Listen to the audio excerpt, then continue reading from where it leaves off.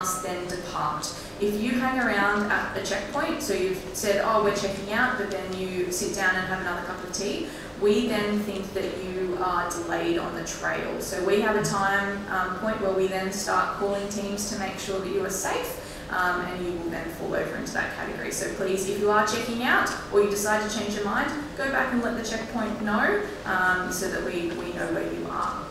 If you do need to retire, you can only retire at a checkpoint. So please do not leave the event mid-trail section. Again, if you retire mid-trail, we do not know where you are and we will get triggered for an emergency response because we won't know where you are.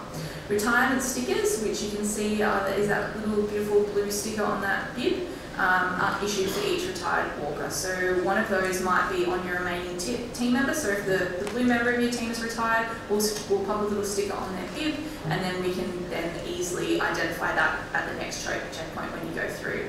If your team is dropped down to 2 members or less, you must walk with another team, and that's for your safety. It's following bushwalking guidelines, and we just want to make sure that everybody is safe during the event. It doesn't mean that you have to walk with that team for the entire rest of the journey. You're more than welcome to, but if you find that you're wanting to walk faster or slower, at the next checkpoint you can then transfer across to another team. Just let the checkpoint crew know and they can change that in our systems.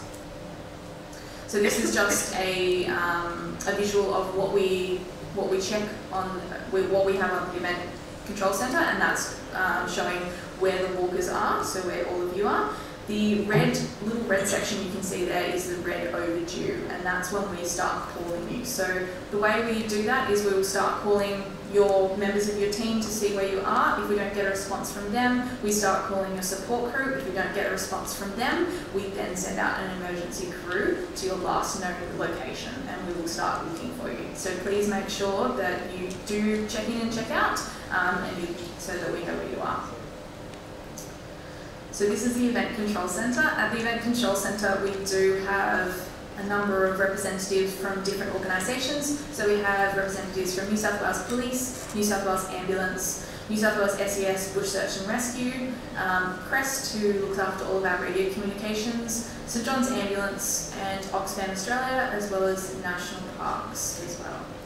In the field, we send out three emergency response teams, so 2 that are Bush Search and Rescue and 1 that's in New South Wales Ambulance Special Ops team. We also have SES, Rural Fire Service and Marine Rescue New South Wales on standby if you do need to use their services. So response crews, these are some of the friendly Bush Search and Rescue crew that you may see on the trail who are extracting. They are volunteers, so please give them a wave, give them a smile, say hello. If they are walking past you, they're probably on their way to an incident to help somebody. So please do move to one side. The other thing to note is in some sections of the trail, you may see a 4-wheel drive coming towards you while you're walking. You might go, oh, why is there a car driving on this trail? It's likely that it is one of these Bush Search and Rescue teams going to respond to an event. So please make sure that you move to one side and let them pass. Wonderful. Now, we are walking in some of the most, I'm a little bit biased, but some of the most amazing national parks, I think, in Australia. And we're very lucky to have this evening with us Peter, who's our representative from National Parks, who's going to run you through a little bit and a little bit of things, and also some reminders on what to do when you are in New South Wales National Parks.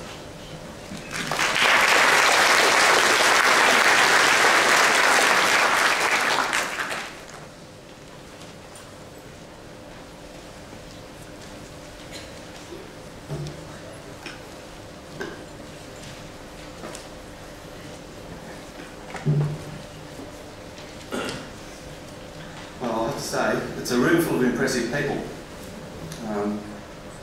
It's an impressive undertaking to walk 100 kilometres through the bush. I've walked all these tracks that you're about to walk on at one time or another, but I've never done the whole lot in one go. A few at a time, but it's no short undertaking that you guys are embarking on, and I have to congratulate you on that. Likewise, the Oxfam team, I've been working with different parts of that team since 2005. That's when I first came in contact with them when I was working over in the Bobbin Head area. The last 13, 14 years since then, I've been looking after some part of the parks that you'll be walking through expansion. And they are a very impressive team, and in fact we poached one of them this year. So we're very lucky to have Abe with us now.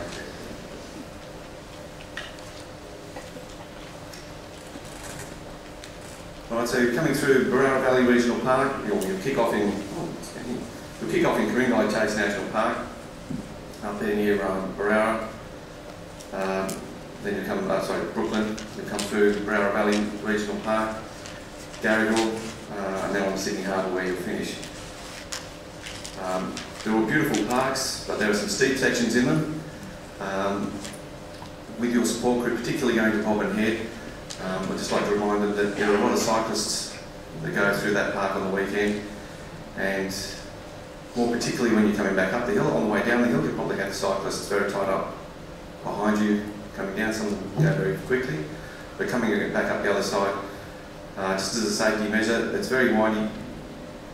For your support groups, please don't lose patience and try to overtake them too early, and don't trust the cyclists when they make you through. A lot of cyclists will think that you can get past and will give you the way through, but don't move until you can see yourself that it's safe, because you might come around and there's a cyclist coming down right in the middle of the road at 70 kilometres an hour. There could be cars that are coming down faster than expected, and that is typically how we have accidents, and some of them very serious accidents in the park, is when somebody gets waved through and it's just not safe. So, as a driver, be very patient coming back up the hill and wait until you can see that it's clear for your own movements there.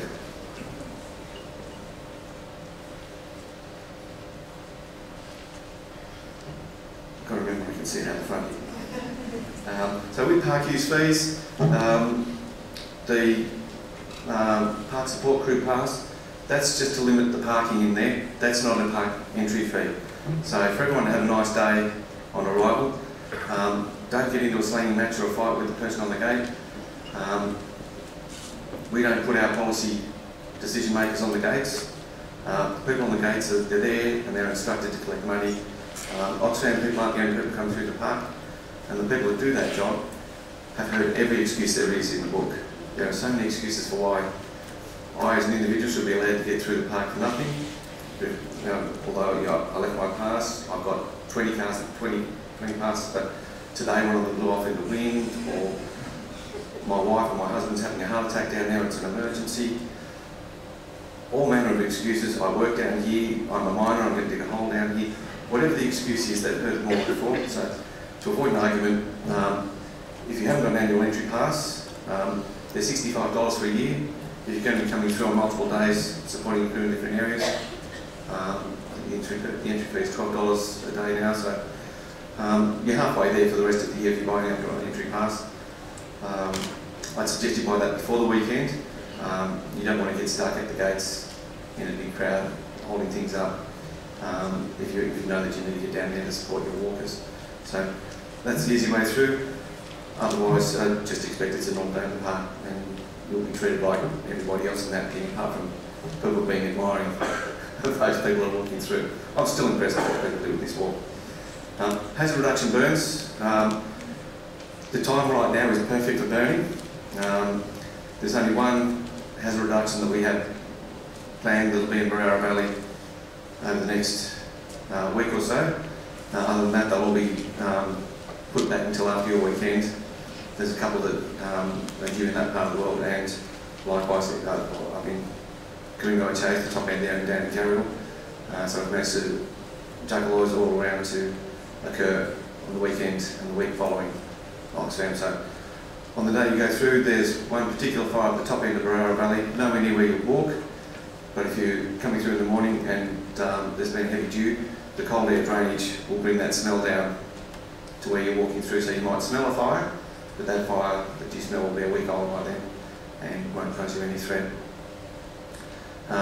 Take care of the trail if you can. Try not to braid or walk wide in the bush to get around people. Make the call, faster team coming through, let people stand aside to let you go through. There's 2,000 of you coming through, beyond what our normal wear and tear is on the park, so try not to create new tracks and trails as you go through there. This is a special one. It's about being kind to the park, be kind to your fellow Oxfam Trailwalkers. and in particular be kind to the clean-up crews coming through. In short, don't poo in the park. There are toilets at the checkpoints, and there's mid-place toilets. If you can't make it that far, from a fitness perspective, you have to question whether or not you should retire. It is a very gruelling event, and if you're working that hard, your body will start to shut down a little bit, and you will start to lose a little bit of control. That's your body's tip that you're at the edge of your physical capability. So if you're at this point, try to make it through as best you can, but don't take it too hard. You know, if you have to quit, you have to quit. This is an event where you should all be enjoying it. We all admire the people coming through. Best way for your support crew to get through and avoid an argument, remind them not to bring a dog, they won't be let through. Dogs are banned in national parks. Likewise, the people on the gates, they're not the people that set policy. They won't have time to put it through the Minister's office and change the policy for the park on the day. Don't make the argument and don't say, it's pointless asking, why can't I have my dog? Their answer to you is because you're not allowed. The deeper philosophical arguments, they can be had some other time, but it won't work on the day. We've had people come through that have got very upset and very irate. They have to turn around, leave the park, find somewhere else to drop the dog, and hopefully get back in time for them to provide their support. So mind them, no dogs, it will become inconvenient. That's effectively it. I'm full of admiration for you people, the cause, the effort, the fitness. I was reminded on the training thing, we have our firefighter fitness a week after you guys do, and we're all full on into our training and getting nervous that we haven't done enough yet. But I'm intimidated with you guys are doing so much more. So congratulations to you guys and the team.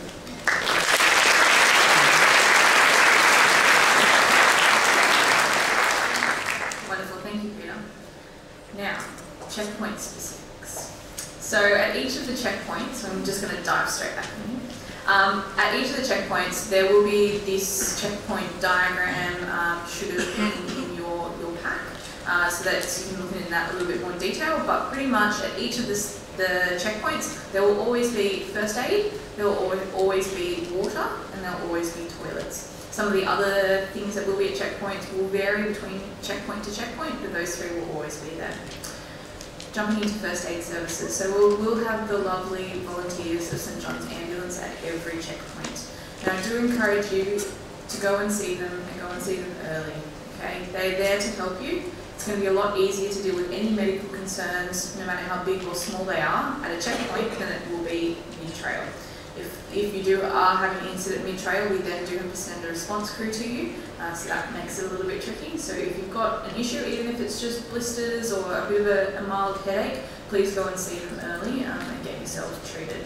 Also, make sure that you're looking out for yourself and for your teammates. Something just to flag is that you can, over a period of time, if you are taking lots of Panadol, for example, you can get yourself to a point where you do have an overdose or an adverse reaction to that. So please make sure that you are listening to your body and you are seeing and thinking in advance what that might mean if you are having that dehydration headache now, how are you going to be in another few hours. So thinking about it early and getting that one sorted.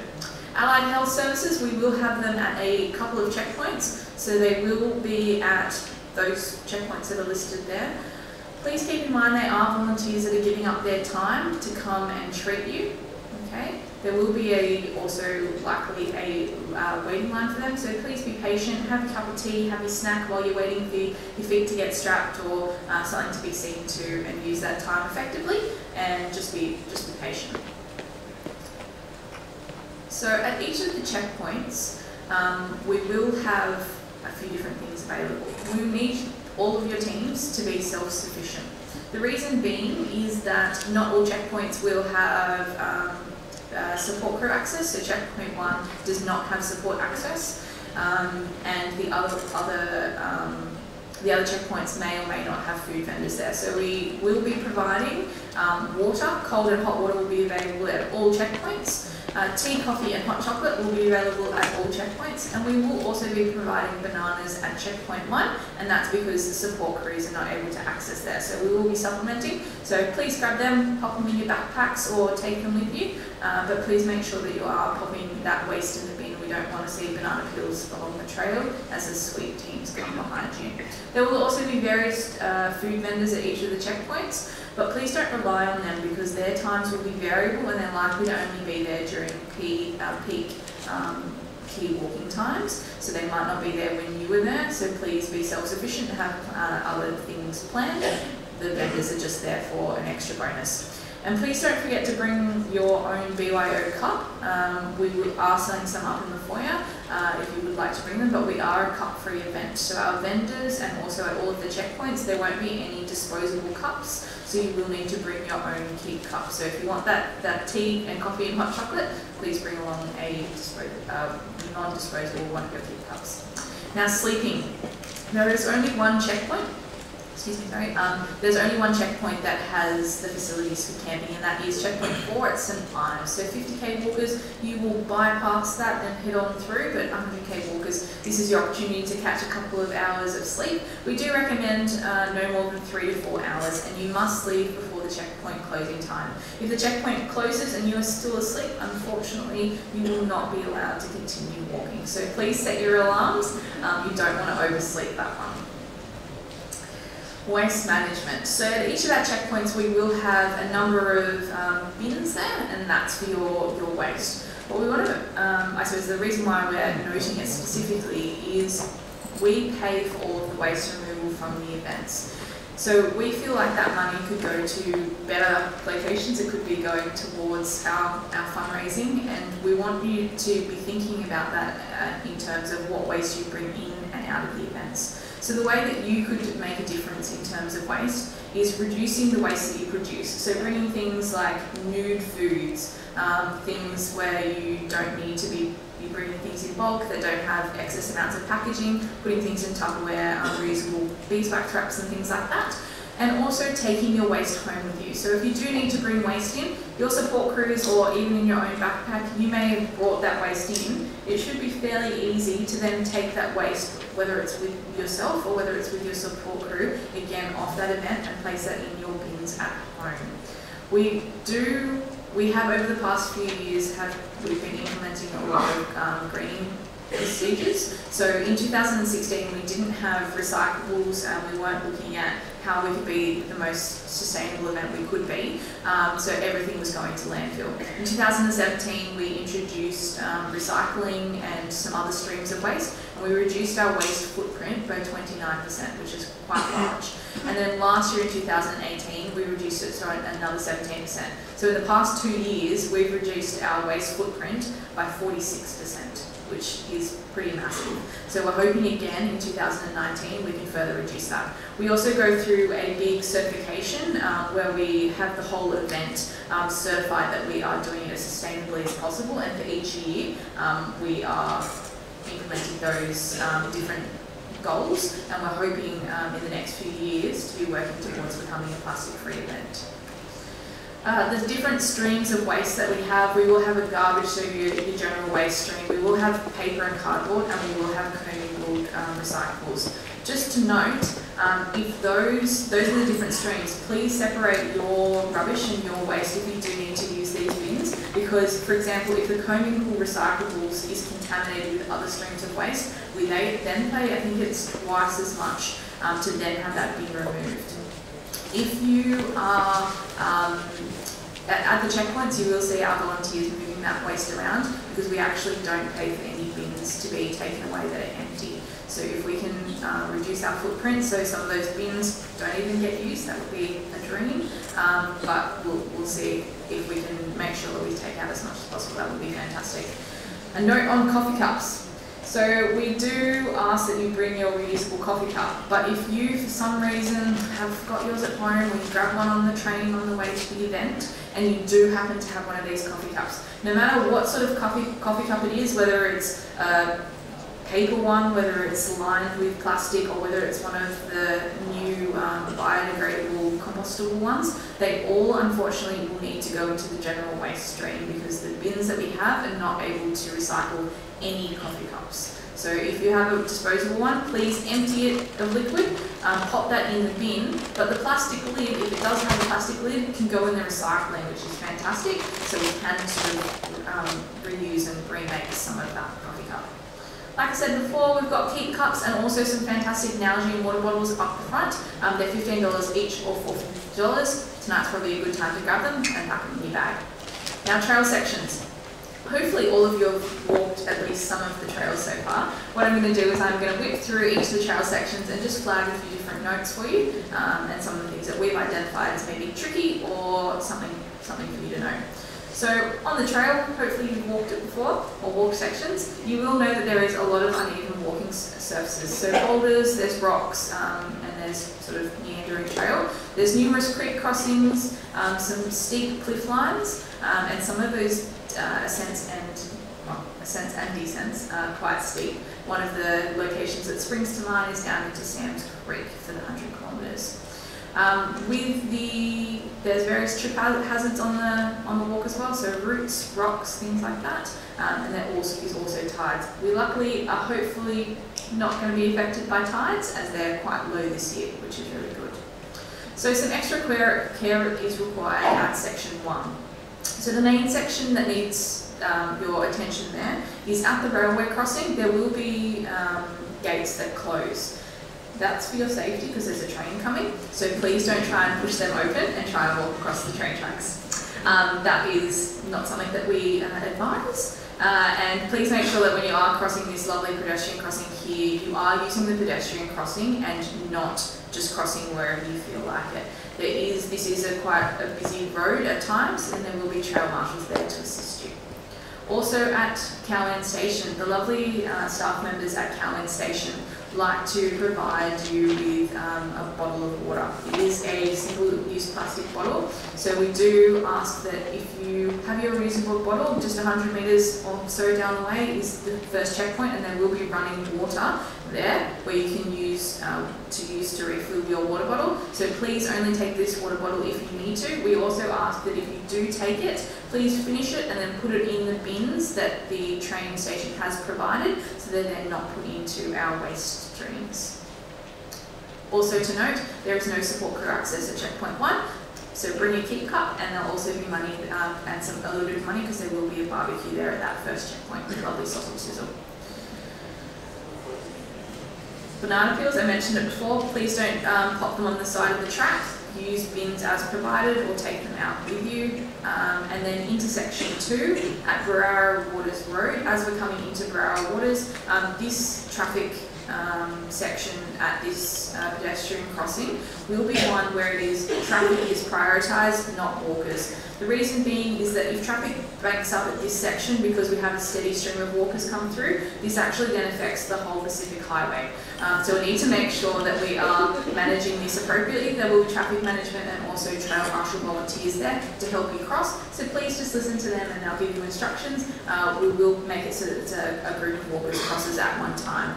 This area is also quite a residential area leading into checkpoint 2, so at the community centre. So please be mindful, especially if you're walking through the area at night time, think about how you would like people to be walking past your house and keep your noise to a minimum. Down into Sam's Creek, leaving checkpoint 2 to head to checkpoint 3, so section 3 of the trail. Sam's Creek is I'd say one of our most technical sections of the trail. If you haven't walked it already and you have time, I'd advise you to go and have a look. There is a number of boulders and sort of trip hazards on there, so please take it easy and take your time. There will be a volunteers team down there as well to assist, but please be mindful of walking along there.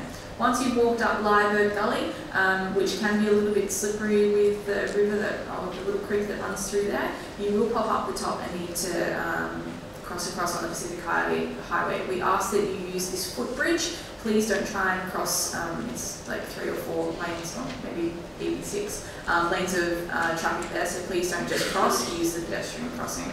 The other place to note is down at Coongar Chase Road heading into checkpoint 3. You will also need to cross the road there. Please be mindful, look both ways and listen to any instructions given to you by the trail marshals.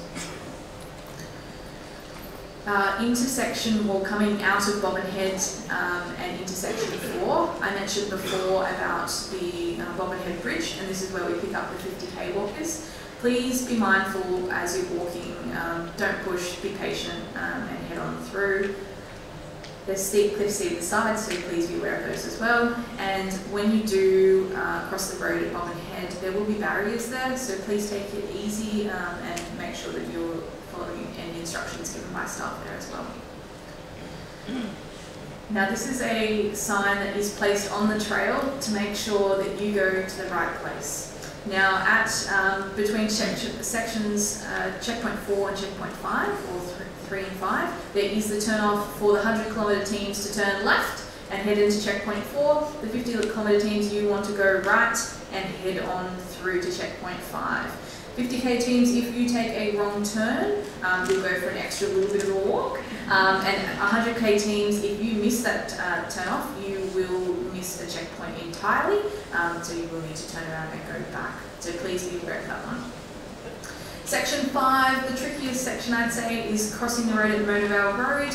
Please make sure that you are using the traffic signals and you're waiting to cross, and you are not crossing without those traffic signals. It is quite a busy road and there is a lot of traffic there. Into the rest of section 5 takes us through to French's Forest. It is very residential. It's our most residential section of the trail, so please be mindful of what noise, also people's property, making sure that you are not walking through people's front yards. Be mindful of where you're walking and walking on the footpath. Skipping over section 6 and into section 7, please just make sure that you are being cautious while you are exiting Davidson Park. Your support crew teams will be driving in on this road, so there will be a fair amount of traffic and numerous cars, so please be aware as you're crossing and make sure you follow any instructions. There's also some barbed wire along this section, so please just keep your eyes out. It's only a very small section, but please be aware that you don't snag yourself on that one. Also, the natural bridge and rock slab. Hopefully some of you have gone and walked this section, because I quite like it.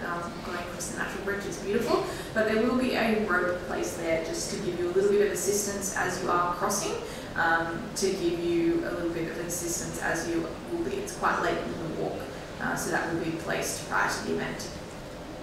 And checkpoint 8 sounds a little bit silly, but don't miss the turning off into Tangy Park and into the finish. It has been done before, so please just be aware where that one is.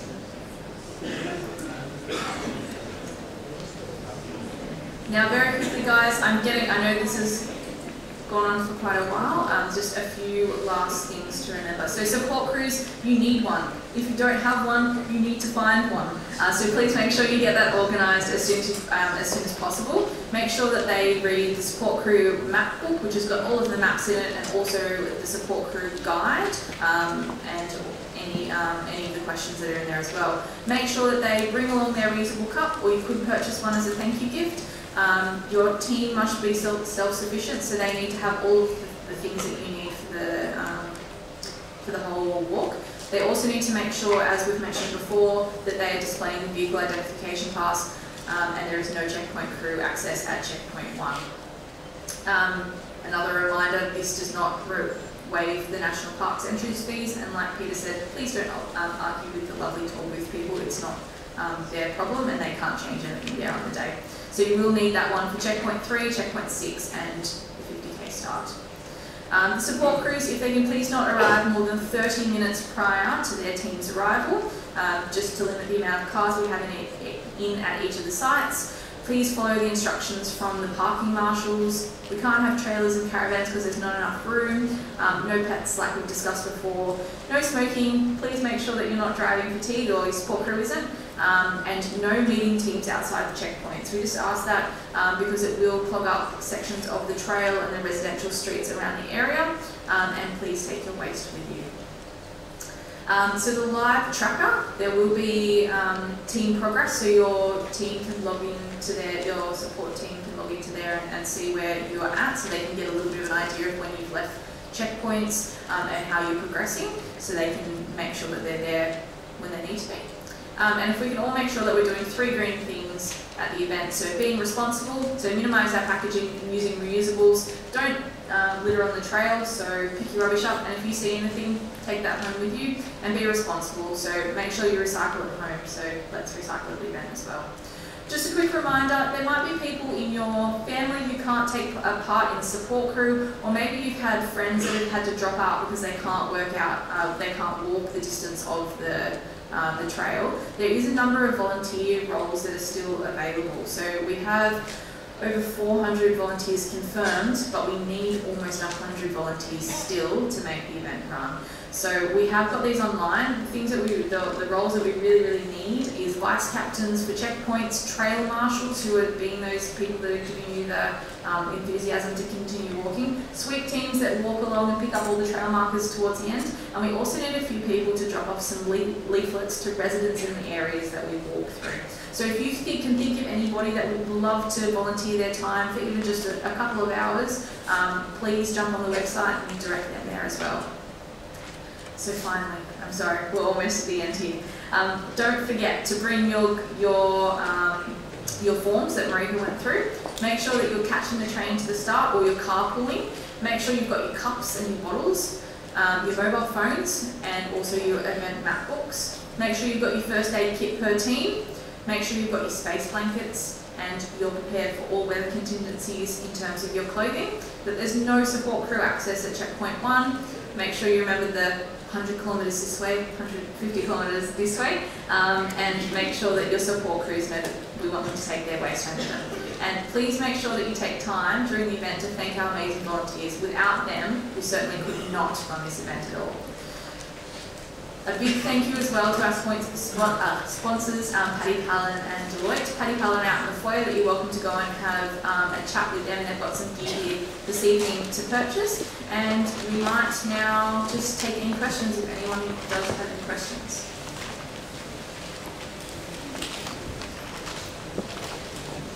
Due to time, if you could just come down for questions, that would be better. Also, someone dropped black gloves in the foyer. If it's whoever's gloves these are, please come and collect them.